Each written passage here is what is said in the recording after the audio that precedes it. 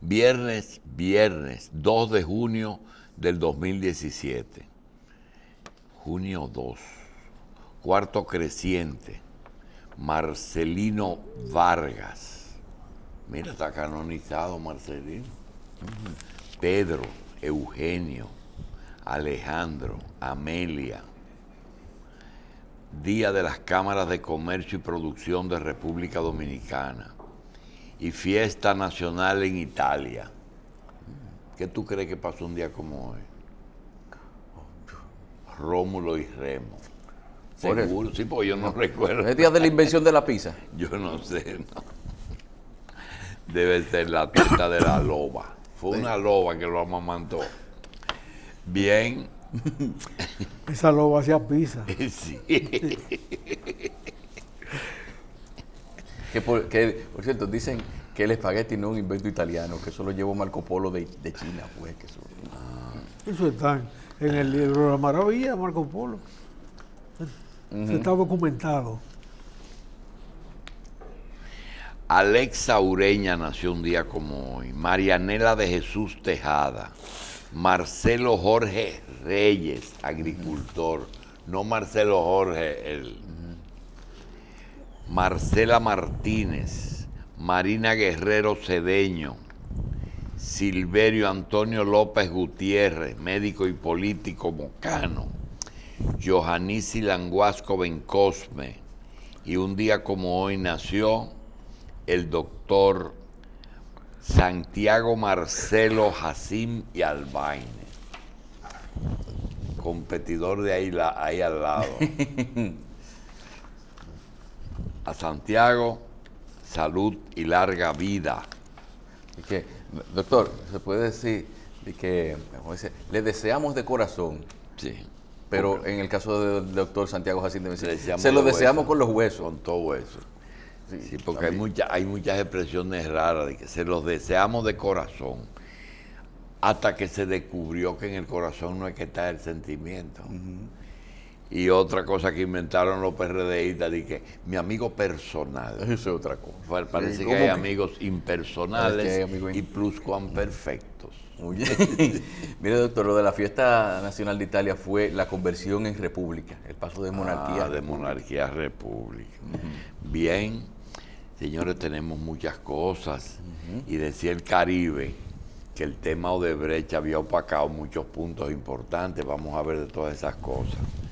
El diario El Caribe, en su edición de hoy, se queja de que el tema de Odebrecht ha opacado muchísimas cosas que están ocurriendo, pero la más pintoresca que ellos señalan es que cómo es posible que un hecho tan bochornoso, tan feo, y que realmente debiera de casi de ser motivo de estudio sobre la delincuencia, ese joven que entra a ese hogar, un hogar en que está un señor, un anciano sentado en una mecedora, llega y lo atraca y lo arrastra en una forma, ¿verdad? Que era más que un atraco.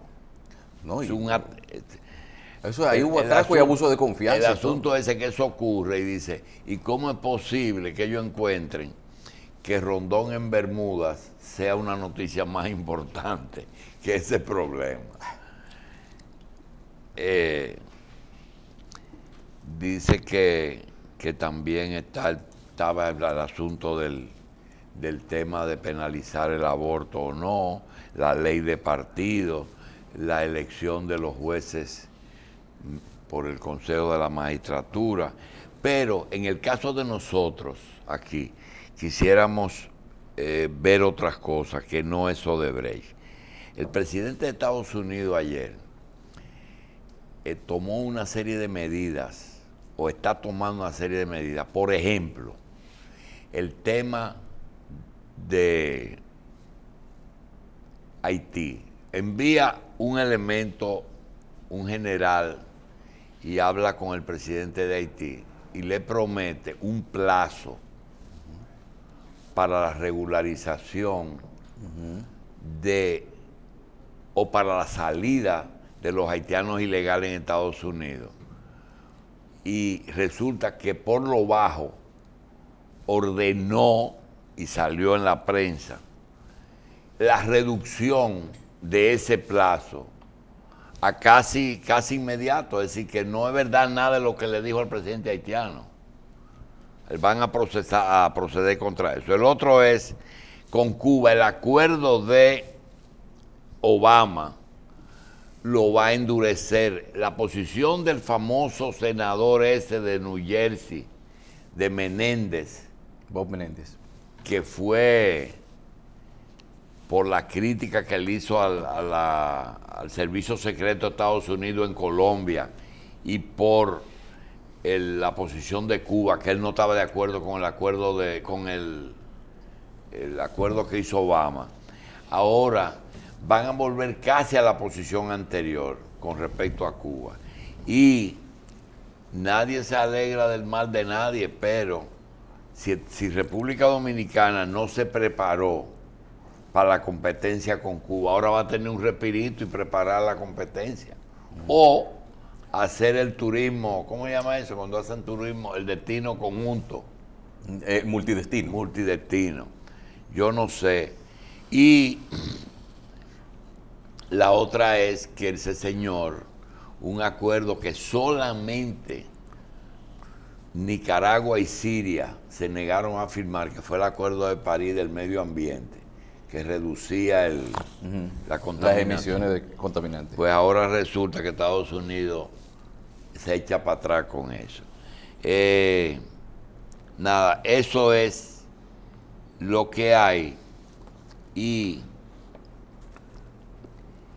nosotros quisiéramos, pues, añadir también que la declaración de bienes y la ley de partido son dos elementos que debieron de tomarse en cuenta y empezar a trabajar en eso, con motivo de lo de Odebrecht.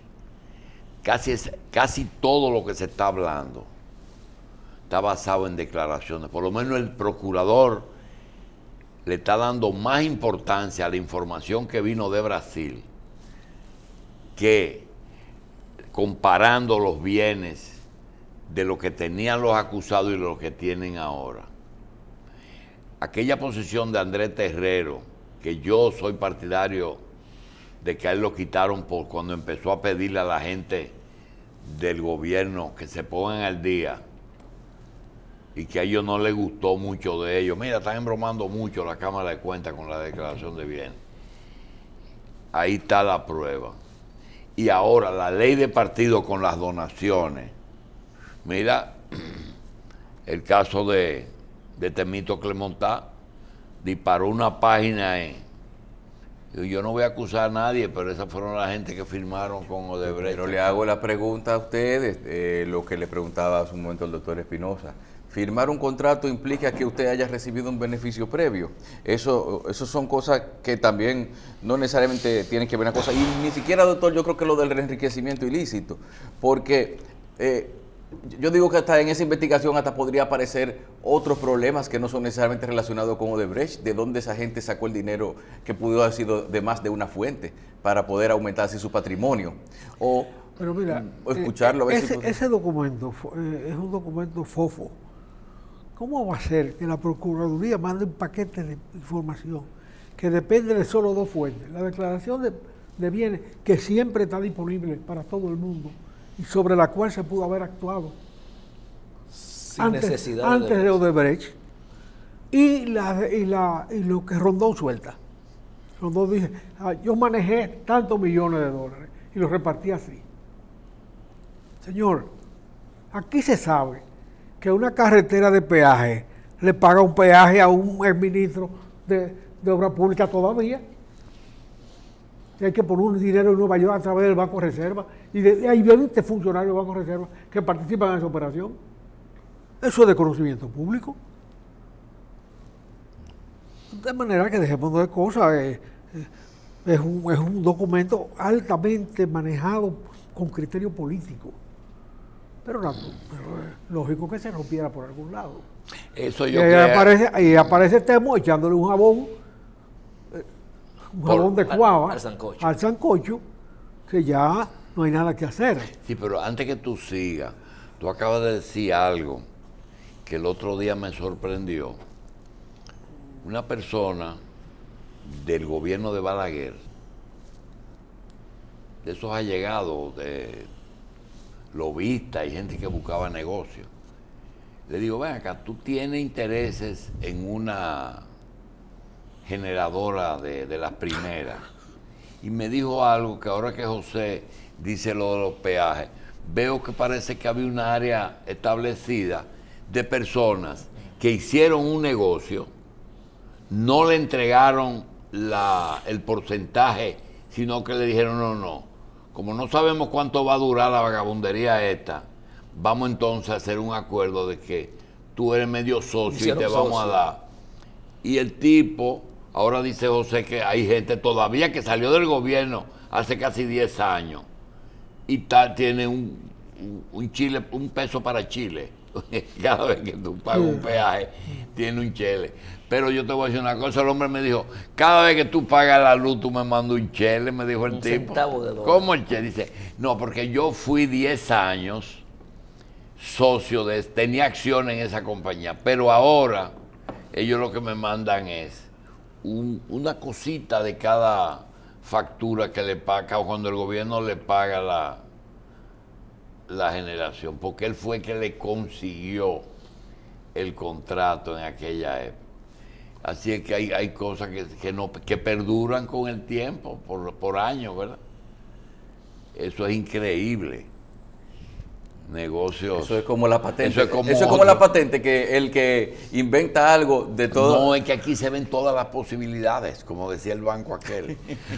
Aquí hubo un administrador de la lotería que hizo un negocio con unas bancas extranjeras y le pidieron, después que acuerdan la suma, el que hizo la inversión le dio una parte de dinero y le dio un pagaré. Oye, doctor, pero es normal, le dio un pagaré. Por la diferencia. Doctor, y que después que quitaron a todo el mundo, doctor, ahí anda el hombre con su pagaré. Con su pagaré cobrando. Con mucho doblez. Eso es increíble. Doctor, eso es convertir un lobismo en una acción, una participación societaria, vamos a decir. Sí, Pero ¿cuál es la cosa? No, eso, por ejemplo, yo te lo conseguí, entonces yo, en vez de cobrarte un dinero por esa gestión, tú me vas a dar una acción para yo ser copropietario de ese negocio. No, porque una acción, no, eso se usa y hay una expresión de que, ¿de qué estamos hablando? ¿De qué es lo que estamos hablando? ¿Y cuánto es lo mío? Aquí hay legisladores que por un hospital han pedido comisión. Por un hospital. Hasta por las donaciones. Hasta donaciones que de las que deben ir al Congreso. Piden para aprobarlas. Sí, de esas que son con intereses blandos. Pero el ingeniero Israel decía, doctor, que es la manifestación más clara de las ganas de voluntad que hemos tenido como administrador para no hacer nada. El tema de las elecciones juradas están disponibles y que se observa cada año el incremento irregular y astronómico del patrimonio de muchos funcionarios. Sí, pero yo te voy a decir una cosa. Yo no puedo, porque estoy en un medio de comunicación,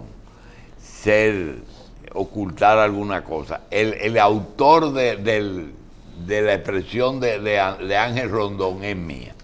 Eso de que de 93 millones, de 6.500 millones, usted me 93, 1,5. Tenemos un récord mundial de donde la corrupción es más bajita, que nada más 1.9. Pero usted me disculpa, doctor. ¿Qué? Usted no solo fue autor de ese monto. Yo creo que él asumió su defensa y lo que dijo ayer. Sí. Yo creo que no le puso ni una coma, ni un punto, tampoco le quitó. Bueno, pero yo soy solidario porque yo fui el de la idea. Yo creo como que yo sí. voy a venir a escurrir el bulto. Pero eso ¿quién dijo Pero eso? en la Procuraduría, cuando sumaron la variación de patrimonio, no la contrastaron con los 96 millones. No, los 22, no. O los 92, o el doble. No cuadra. No porque eso no suma que tienen una correspondencia.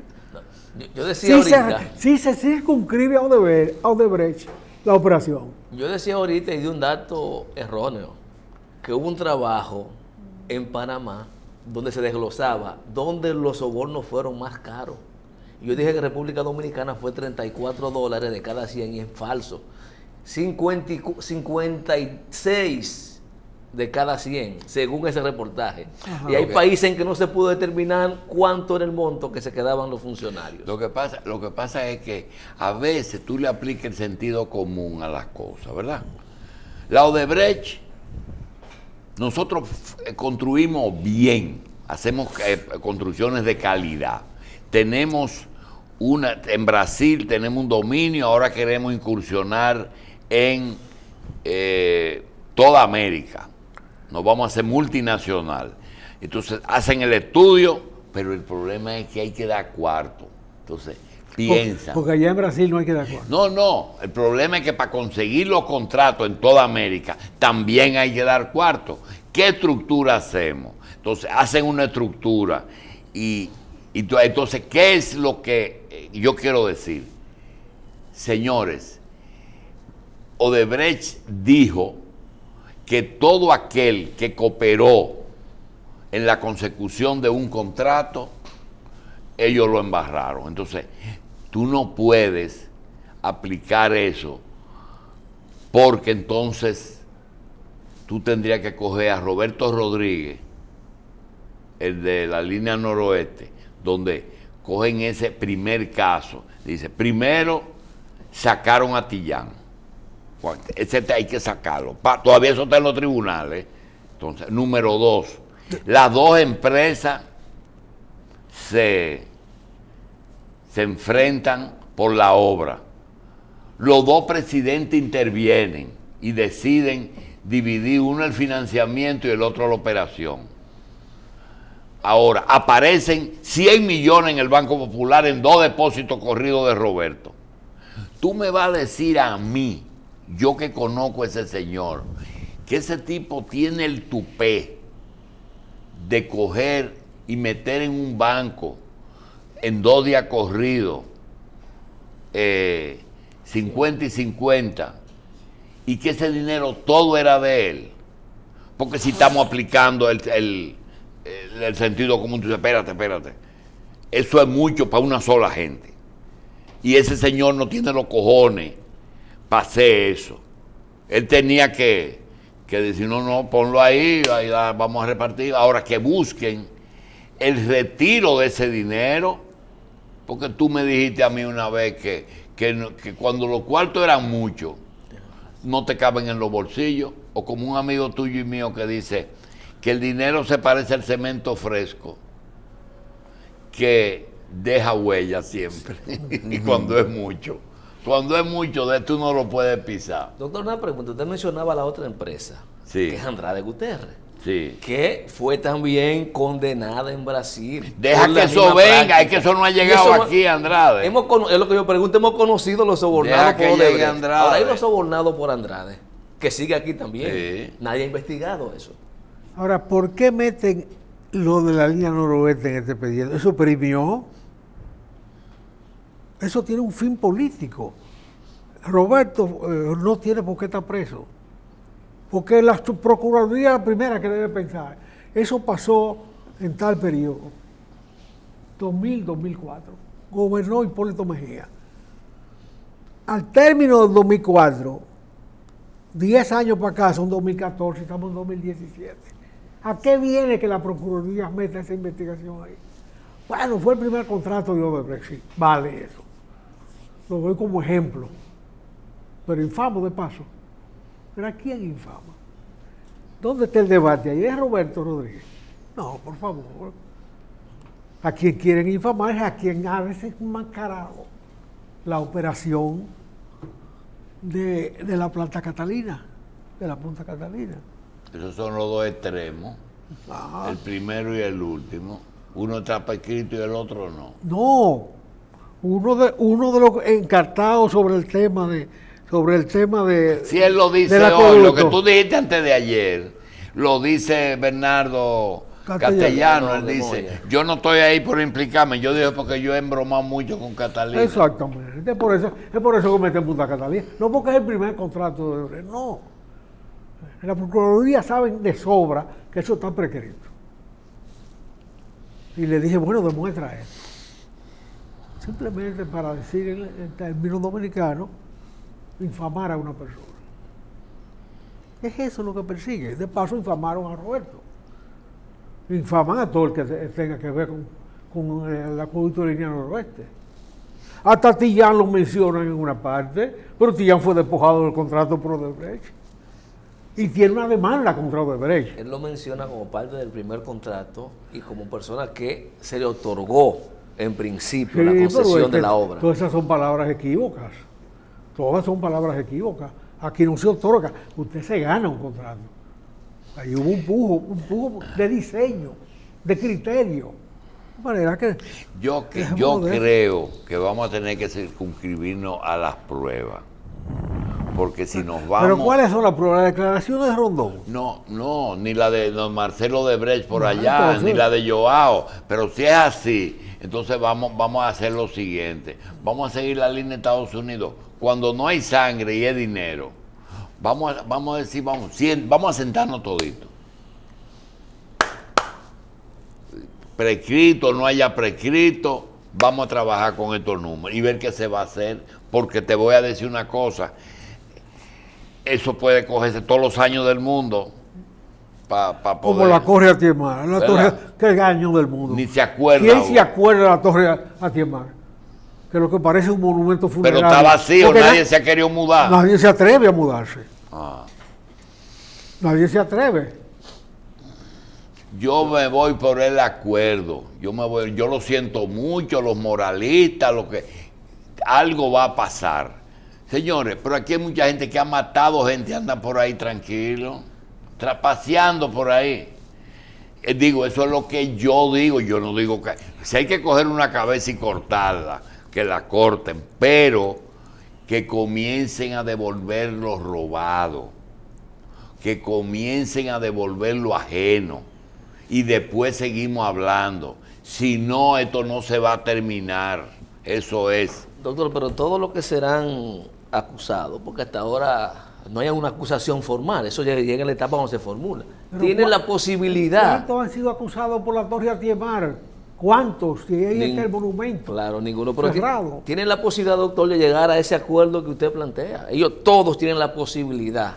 Está en el momento. Sí, pero yo me encontré ahora con una situación. Yo he hablado con gente de ella. Hay gente que cuando le hablan de cuarto es peor que lo meten preso. Ahora lo que pasa hay personas que están deduciendo que yo tengo 10 millones de dólares. Me van a meter 10 años de prisión. Pero devuelve, llega un acuerdo y devuelve esos cuartos y mira a ver si no te ponen nada o si te ponen muy poco. Piensan que cogen 10 millones, de 10 años, los reducen a 5 años. Claro. Y después viene un gobierno favorable que le busca la vuelta a la cosa. Y lo suelta. Y entonces ellos lo que están calculando, hoy tú sabes lo bueno que sería, tú coges y devuelves eso. No, los cuartos no. Pero ¿qué hizo Hipólito cuando llegó al poder? Inmediatamente retiró la acusación del gobierno sobre oro blanco. Sí, señor. Y se acabó ese proceso. Pero yo te voy a decir algo, no me gusta decir eso, porque el gran problema del medio de comunicación son las amistades. Pero aquí hay una persona que merece un reconocimiento porque creó un sistema que ha sido de beneficio para muchos dominicanos. Hipólito, cuando vio que en el lío del Banco Intercontinental estaba la compra de una asociación de ahorro, en vez de meterlo en el expediente, dijo, ven acá, hazme el favor, sáquenme ese hombre y llámenlo. Mira, devuélveme los 90 millones de pesos que te dio el banco por la compra de eso. Y olvídate de todo. Y ahí se acabó el problema y nadie sabe ni quién es. José y yo. Y Hipólito y Ramoncito. Entonces, yo soy partidario de condón, porque lo otro va a ser un tollo. Mira con lo que responde este muchacho. Yo no voy a acusar a nadie, pero mira, tal contrato lo firmó. No estoy en ninguno de esos contratos. Ajá. Fuera de eso. Ah, pero espérate, me dieron una donación. Porque también hay lo que se llama percepción. Mira, hay tres, te señalaba ahorita, hay tres perfiles de los acusados. Hay un acusado que es un arrogante y hace gala de eso. Hay un acusado que es término medio. Y hay otro que tiene un perfil que lo único que falta es que le pongan un halo de eso de los santos. Porque con que te digan lo que te digan, nadie te convence de que ese tipo coge un peso ajeno, ni una colaboración, ni nada. Sin embargo, los tres cometieron el mismo hecho. Pero la población dice mi culpable favorito. Pero eso comienza allá en el Calvario con dos ladrones. Uno de cada lado. Pero eran dos ladrones. Esos tres perfiles son de dos partidos diferentes. Pero te voy a decir, Víctor Díaz y Temito Clemontá. Esos son los dos extremos. Esos son los dos extremos. Eso es lo que estoy hablando. Hay gente que, mira como dice Manuel Jiménez hoy, un hombre bueno, comedido, austero, es verdad todas esas cosas. Pero él mismo dice, yo recibí donaciones, pues son donaciones en pesos. Yo no sabía que cuando Rondón me dio, era nombre de Odebrecht, ni era una donación comprometida.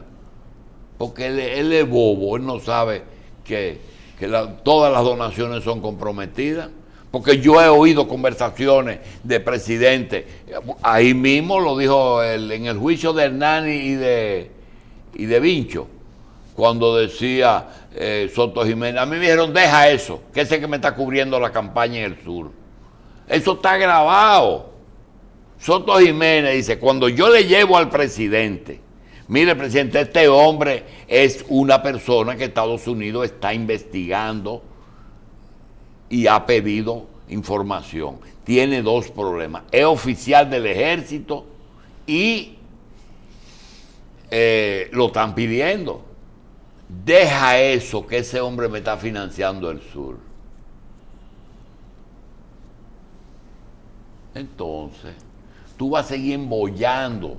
Ahorita hacía un cuento alguien y decía que cuando los presos se acumulaban, lo que está pasando, a veces hay personas que tienen pleito entre sí y que están en la celda, en la misma celda, es un problema. Lo que está pasando con Rondón. No, yo no le di cuarto a nadie, porque está con gente allá adentro que, coño, y tú me vas a embarrar a mí. Ese es un problema. Ese es un problema. La cubeta. Coño, ¿y qué está pasando? Espérate. Entonces, ese es el hombre que cogió la cubeta. Miren, si no se callan, le echo esta cubeta. Silencio absoluto. Porque ese es un problema. Pasó también cuando Salvador Jorge Blanco, tú sabes la gente que metieron ahí. Hasta Dorín tuvo unos días. Guillermo Gómez, Flores Estrella, en la misma celda todito. Entonces yo creo que ese es un proceso demasiado, no es lo mismo una celda política donde la celda es un orgullo. Doctor, ¿usted cree que ganamos más con que esa gente devuelva algo de lo que se admite que se llevó? Es que yo no puedo hablar porque me caen a pedrar. Ellos mismos se oponen, eso es el colmo. Hoy tú sabes lo sencillo. Mira, a mí me dicen, yo no lo he visto porque me he desconectado de él, de que cuando le presentaron cuando solicitaron las medidas, cuando sueltan una gente, ¿cómo se llama? Sobreseimiento. Cuando tú tienes la mitad más uno. Una gente que esté condenado a 8 años. Esa es la libertad condicional. La condicional, por lo que Florian no quiso nunca hablar. Estoy en la condicional, me decía. Estoy en condicional. Entonces... Es que no podía salir a la calle. Sí, pero el asunto es que yo no sabía que la parte afectada podía oponerse a la condicional. Y el Banco Central pidió que él diera algunos bienes más. No, entonces no, Florian, usted se refiere a Ramoncito. A Ramoncito. Claro, no solamente tuvo pidió, que dar algo más para que lo suelten. Previo a que le otorgaran libertad, tuvo que firmar. Eso acuerdo, mismo. Tuvo que firmar un acuerdo donde sería parte importante algo de lo que había, de las cosas de claro. él. Eso es lo que yo le preguntaba ayer, doctor. Eso es público. ¿Qué pasa cuando quizás no todo el dinero defraudado se dedicó a actividades que no necesariamente eran productivas? Es decir, que no haya quizás un respaldo en bienes o cosas realmente perseguibles como respaldo por el valor de lo que se Pero una condición, doctor, bienes, para llegar a cualquier acuerdo. Los bienes de un delincuente son males. Una primera condición para llegar al acuerdo es reconocer el delito. Qué difícil eso. Es reconocer el delito. Para llegar a un acuerdo. Claro, lo primero, usted quiere llegar a un acuerdo. Que era la posición tuya con el acuerdo de Odebrecht, ¿verdad? Claro.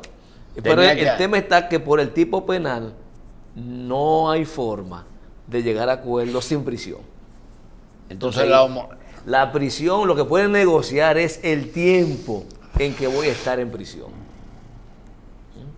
Un juicio penal abreviado. Reconozco mi responsabilidad y se acabó. Pero ¿cómo se toma por válido una declaración válida, una declaración de alguien que admite que es un delincuente? O sea, yo soborné gente en la República Dominicana por un monto de tanto. ¿Quién dice que eso es verdad si usted es un vagabundo? El rastro, lo que estamos viendo, lo que estamos observando, no están desmintiendo los imputados en concreto las declaraciones que dio Marcelo Odebrecht ni los ejecutivos de Odebrecht. Por el contrario, lo que han ido es reforzando esa posibilidad. Pero sí se puede demostrar por el expediente mismo que de otra fuente esa gente consiguió dinero. Bueno, espérate. O esa llave tenía más agua. No, espérate. Doctor, pero, ese es el punto, espérate, es que este es el punto más delicado. Ok. En el momento que se estaba discutiendo el contrato, días, horas o meses después, aparece una funda de cuarto que tú depositas en un banco, previa declaración de bienes, que tú tenías 4 millones, ahora tú tienes 400 millones. Y lo único que aparece en el medio fue que firmaste Odebrecht. ¿Quién dice y quién garantiza que fue de Odebrecht? Yo me lo robé en otro sitio. Yo me lo robé, pero en otro sitio. ¿Puede ser? Puede ser. Pero o puede ser tanto, que lo de Odebrecht sea, que la declaración de Odebrecht original sea mentira. Sea mentira, porque ese punto de referencia que se cae por sí solo. Por el porcentaje se cae. ¿Dónde se roba el 1%? ¿Dónde? Eso no existe. Es que ese 1% es una deducción en función de mi defensa. Pero él mismo dice, yo creo que son más. Oiga bien, lo que he recibido. Dice, podrían ser más. Bueno, yo creo que yo he recibido más. Podrían ser más. Él mismo lo admite. El porcentaje. Sí, pero ¿cómo la Procuraduría toma como elemento de referencia el número que da Odebrecht, que es una compañía vagabunda? Bueno, es una compañía vagabunda que ha confesado un delito. Un pedazo del delito. Bueno, un pedazo del delito que ha empezado a pagar, erogar dinero, a pagar prisión por ese delito y está diciendo, no, esos recursos que yo he obtenido, lo he distribuido a tales personas en estos países. Ahora, ¿qué es lo que pasa? Cada quien entonces deberá demostrar que eso que dice Odebrecht no es así, que Odebrecht ha hecho eso para hacerle daño a ellos y que nunca le dio un centavo. Esa es una labor de ellos, de defenderse con argumentos sólidos, porque evidentemente los mecanismos de acuerdo y de delación existen y solo son ratificados cuando tienen indicio de veracidad, que no es con la intención de hacerle daño a un tercero. Ahora, el jabón que tiró Temo ayer en el sancocho compromete a toda la clase política peledeísta de la patria. Yo decía antes de usted llegar... Ahí está el comité político que hacía el Yo decía antes de usted llegar que ahí tiene también material el procurador, si es de su interés, para profundizar las investigaciones, llamar a cada uno de los que te hemos dicho que firmaron contratos, y que cada quien establezca, producto de esa investigación, o él pueda obtener la información que diga que no, que esa gente no tiene nada que ver con eso, que ciertamente firmaron porque las firmas están estampadas, pero que no recibieron ninguna contraprestación para eso. Pero ahí se le abre una oportunidad para profundizar las investigaciones. Y algo que decía el doctor, que hay que tomar en cuenta. Hay muchos funcionarios que evidentemente no comían solo, doctor. Pero por lo que yo estoy oyendo, te voy a decir algo, pero que también hay que probarlo. Vamos a suponer que el lobista, el hombre del maletín, después de Fabio Herrera, era Ángel Rondón. Y que Ángel Rondón cogió los 92 millones. Pueden ser más, pueden ser menos, pero vamos a poner una cifra, 92 millones. Para mí, eso lo dio nada más en el Congreso. O solamente el Congreso fue el sobornado. Puede que se haya sido así también. No, porque para lo otro se necesita pruebas. Lo que dice la propia investigación hasta el Ministerio Público, que no solamente congresistas, sino que funcionarios también fueron sobornados. No se limita al Congreso. Evidentemente, el presidente de las comisiones que opina sobre el contrato es el vínculo de la repartición, pero no es verdad que los diputados y senadores se quedan tranquilos por la orden técnica que le da el jefe de la bancada. Claro. No, a ellos hay que darle, pues ellos saben que está repartiendo. Pero además el elemento, doctor... Ahora estamos frente a un vacío de poder. O sea, el país está frente a un vacío de poder al nivel que anoche se corrió el rumor de que ¿cómo se llama? Montalvo. Montalvo había renunciado. Porque Montalvo es una referencia de la honestidad. ¿Cómo se comportan los diputados serios cuando esta conjuntivitis se mete ahí en el Congreso? Porque eso es conjuntivitis, ¿verdad? Aquí hay unos cuartazos. Todos esos diputados serios que en verdad nunca cogieron un peso, ¿dónde se metieron? Porque uno buscaron un término medio que era votar por, así, hacer quórum ausentándose o quedándose y no votar. Pero eso serio, ellos no se enteran de lo que está pasando ahí. No, ese es mi gran interés. Se tapan la nariz y votan en contra, se abstienen. Pero evidentemente hay un silencio cómplice. Espérate, y se callan, ¿verdad? Sí. Bueno. Pero eso depende de la naturaleza de cada quien, la capacidad de beligerancia, la falta de argumentos, porque como su partido también está comprometido.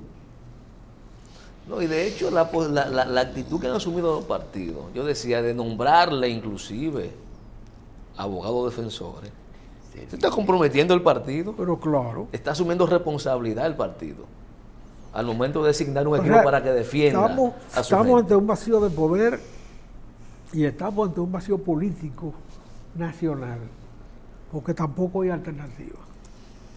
No hay alternativa política organizada frente a este vacío inminente de poder que se ve venir a partir de la declaración de Temo.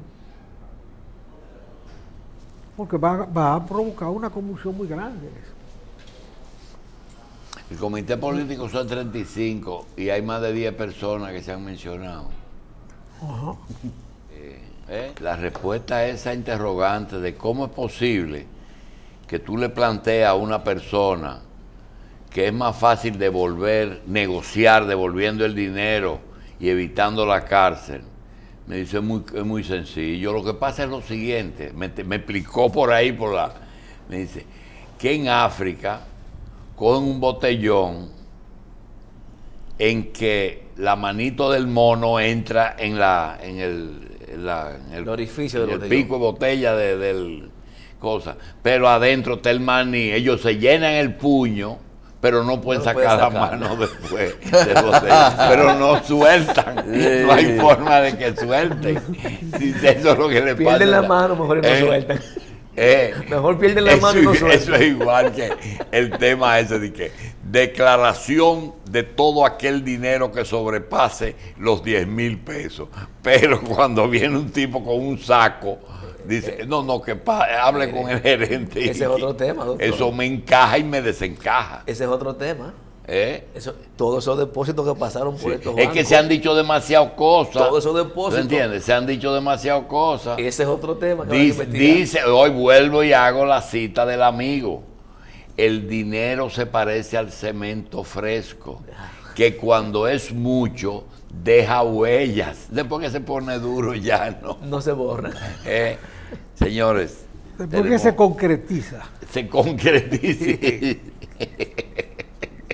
Por esta palabra está bien buscada. Sí. Concretizar. Una fortuna concreta. Se concretiza. Pero vamos saliendo poco a poco de las cosas. Estamos saliendo, estamos entrando. No, Estamos entrando. Dile a Catalina que te compre un guayo, que la yuca se está pasando. Por eso, doctor, no se podía afirmar que están todo lo que son y son todo lo que están, porque es que esto empieza ahora, realmente. No, pero lo que pasa es que aquella gente gente... dijo la primera parte, están todos los que son. Él la dijo las dos. Dice, la completó. La completó. Él cerró. Sí, él cerró. ¿Cómo era que decía los juguitos? Si me atacan, digo. Claro. Hay gente que comenzó a publicar cosas. Vamos a ver.